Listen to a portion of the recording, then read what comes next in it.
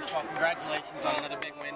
3-1, you've got to be very excited. What did you just tell your players? I just told them, I said, you know, they went through a lot of adversity that first half. I mean, we made a lot of mental mistakes. I mean, jumping off sides, you know, we weren't very focused in on that. And that's what was very disheartening on that part. But, you know, what we saw the second half is they settled down and they came out and they played ball. They played ball like we knew they could. And you know, some big plays again, and defense stood up there too. So, I mean, I'm very pleased with it. I mean, you know, like I said, the first half, I was disappointed as far as in the mental mistakes. But, hey, those are things that we'll work on and enjoy this victory right now. It looked like there was a little bit, I don't want to say injury bug, but it looked like you had several starters have to come out at different times, a little banged up, maybe not anything bad, but talk about the guys that did come in for them. You got to play a little deeper into your roster tonight. Oh, I mean, like I said, you know, we knew those kids to go in there, and nobody's hurting us. That's one thing we're glad about. I mean, you know, they're going to get bumps and bruises on there a lot of times, but, you know, again, when you play a hard-fought game, and like I said, my hat's off to them. They're so much better than they were last year. That's what I told Coach Jackson. They were so much better a football team this year, and that made a big difference. And it was a great ball game, and I'm just so glad that our kids settled down and enjoyed the second half. Looking forward to next week. What do you see coming up in this next week of practice and even into next weekend? All I know is that we're going to enjoy this victory tonight, man. That's the bottom line. I told them, enjoy this. We'll worry about next week when it comes on as far as money. But right now, hey, we're enjoying this right now. And you know, like I said, we're very excited to be 3-1.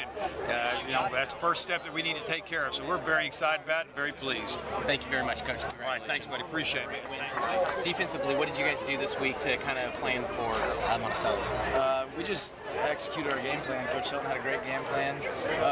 You know, they came out and ran the ball a lot more than we expected, but we just played sound football all night long. Actually, this whole season, this defensive unit has played incredibly well. What's been, can you point to one or two things that have been like the major differences, like from this defense to last year or the year before, because you guys have just played so well and made key stops in such key times in these games so far? Man, we've just been working hard. You know, everybody's sound, you know, from front to back, and everybody flies with the ball. So, I mean, it's hard to gain any yards when everybody's flying around. Sure. Well, congratulations. You're a defensive player of the game.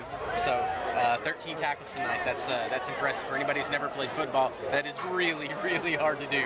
So, congratulations again. Thank you very much. Thank you. I talked to him earlier tonight. I told him his stats for the night, and I said, hey, what are you happier about, the 158 passing or receiving yards or the 8 rushing yards? And you smiled and said the 8 rushing yards. Now, you did run in high school a little bit.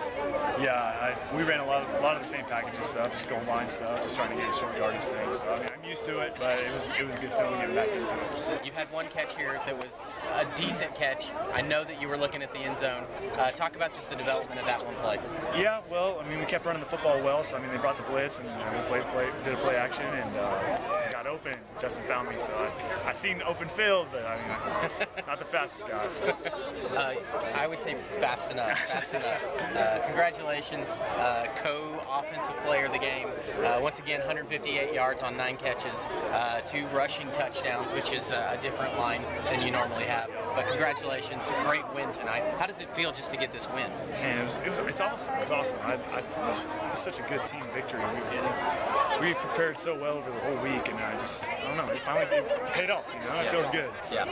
Well, congratulations. Thank you very much. Thank you. I appreciate it. Now I'm going to come over to our quarterback, our record setter quarterback, as he just looks at me and shakes his head. The man of the hour. That's right. Congratulations. All-time Southwestern passing yards and touchdowns. That's not a small feat. But more importantly, even there at the end, you're lunging, you know that your shoulder's hurt, and you still lay out for that last touchdown, trying to get those extra yards. Talk about how important it is for you guys just to keep pushing for these wins every single week. Well, we came out here and we played pretty well. I mean, obviously, like Corbin said, we faced some adversity and we just stuck together as a team. And I mean, a win's a win, whether it's by 100 or by 1. But we came out here and got the win. I'm going to throw a hypothetical out to you real quick. I was talking to Jim O'Brien, and he said if we could just get rid of the penalties and the stupid plays, I wonder what it would be like. how good is this team? This team's really good. I mean, offensive, defensively, special teams. We got a lot of playmakers on this field, and so yeah, like you were saying, those stupid penalties, false starts, offsides, personal foul penalties, just stuff you can control. I mean, penalties are going to happen here and there, but you got to be able to limit them to the ones that you can easily control. Just mental penalties. That's one of our offensive goals: is no mental penalties, and we just have to get better and get our minds back on it. Looking forward to the rest of the season. I know that we're going to celebrate tonight. It's a big win, being able to go 3-1, which this is your first time as Southwestern quarterback going 3-1. How important is it, confidence-wise, going into this next week and even into the rest of the season? Well, we're a really confident team. Like I said, we got a lot of players in this team that are just confident, and they believe in themselves, and we believe in each other. And just getting wins is nice. I mean, whether it's ugly, pretty, however, knocking off wins and getting momentum is good for us, because like Coach Cocannouer said, these next 3 weeks are going to win or lose us the conference. Because we just got to get after it and knock these wins out. All right. Congratulations, co-offensive player of the game. Once again, great numbers tonight, and you had over 300 passing yards just for tonight. So yeah. Did you even know that? You didn't know that? I didn't know that. That happens every now and then. Congratulations, and great win tonight. Thank you very much. Appreciate it.